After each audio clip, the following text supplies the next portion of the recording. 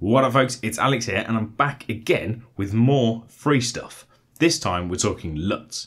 Now I need to really quickly be super clear, none of this is my work, I'm not providing the LUTs for you, I'm just showing you where to find them for free.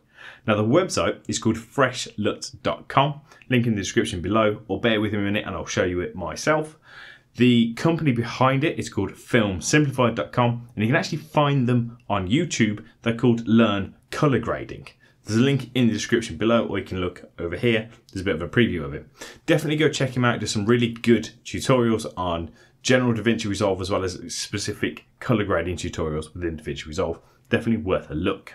So Fresh LUTs is 100% free. You can hop on there right now. You can download LUTs and you can import them into Davinci Resolve. It's a file sharing site, so all the LUTs on there are made by other users. They're not made by a particular person. They're made by people like you and me, and you can upload them for others to download. It's a general file sharing website, and it is, as I say, completely free. So let's get to the computer, we'll check it out, and I'll show you how to import them into Davinci Resolve. So we're just going to head to the freshluts.com website, and you can see it here, Fresh LUTs by Film Simplified. And this is the homepage. You've got a load of random examples that are just popped up here. And there's also, you can browse LUTs here, and then it's nice and simple.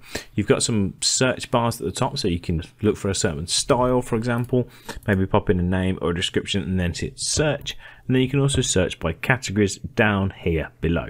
So let's just click on something like film emulation, and we can see all of those LUTs which are categorized as film emulation. Now if we want to download one, let's go with this Cold Blue here by Buddy Amos. Thank you, Buddy Amos, whoever you may be. Just click on download LUT. It will ask you to create a login.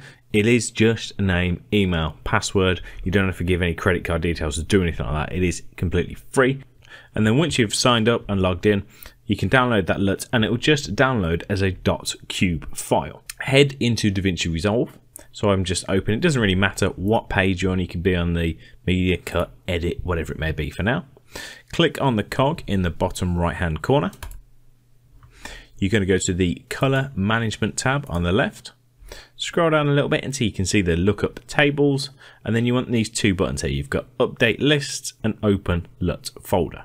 So I'm going to open the LUT folder, and here's my PC, and this is the folder which contains all of the LUTs. And what I can do here is I can actually create some folders to keep things tidy. I'd recommend you create some folders. Don't just dump them all in there, because if you're going to download loads, it can get a little bit confusing.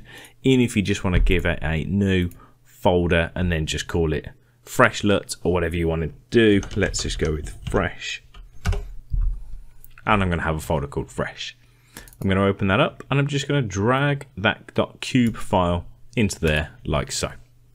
Once you're done with that, you can just close this folder down or leave it open, minimize it, whatever you need, and then go to update lists. Give that a click, and Davinci Resolve will think for a second as it scans that folder to see if there's any new files or folders been added to it.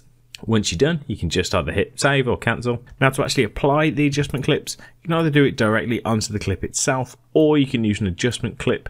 Adjustment clips are nice. You can apply a LUT over multiple files, so it can just be a little bit easier. So let's just apply that adjustment clip onto there. And then we're going to head into the color tab. Now you should hopefully see a screen that looks something like this. If you can't see this little sort of timeline with all the clips in the middle of the screen, you just need to click on this clips icon up in the top right hand corner to display that. Then make sure you select the clip from this little timeline, so either the adjustment clip or the clip, whichever you're applying the LUT to, and then click on LUT in the top left hand corner. Then you should see this folder. If it's not open, just give it a click to open it up, and you should see all your folders in there. So as you can see, I've got a folder here called Fresh. I'm going to give that a click, and here is my LUT. Now I can just hover over it and drag my mouse to preview the LUT to see how it's going to look, and then to actually apply it to the clip, I can just double click to apply that LUT to that clip, and then if I head back into edit, you can see that LUT has been applied. So that was it, easy as that. I hope you liked this video. If you did, thumbs up, comment below with any feedback, and don't forget to subscribe if you haven't already. Make sure you go check out Learn Color Grading on YouTube. Thank them for all the effort they've put in for this resource. It's really useful. It's going to help loads of people out, so massive thumbs up to them. Thanks for watching, guys. I'll see you next time. Bye.